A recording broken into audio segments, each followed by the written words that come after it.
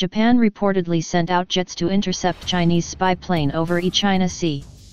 Japan has regularly scrambled its jets to escort Chinese aircraft approaching close to national airspace in 2018, with a previous incident taking place on December 14 and the overall number of intercepts reaching 7 in just the last half of this year.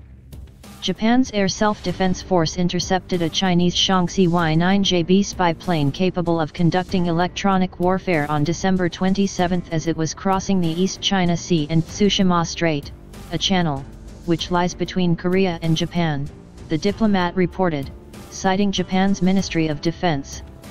The plane reportedly didn't enter Japan's airspace, but was still intercepted and escorted by the Japanese jets.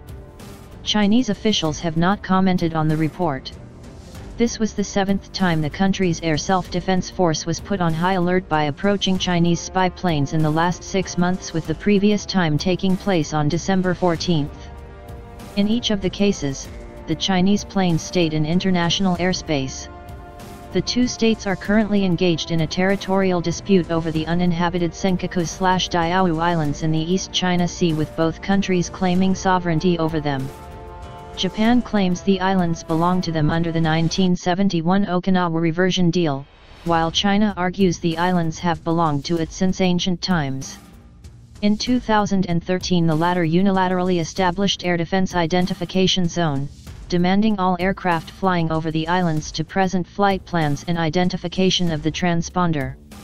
The move has intensified tensions between Tokyo and Beijing.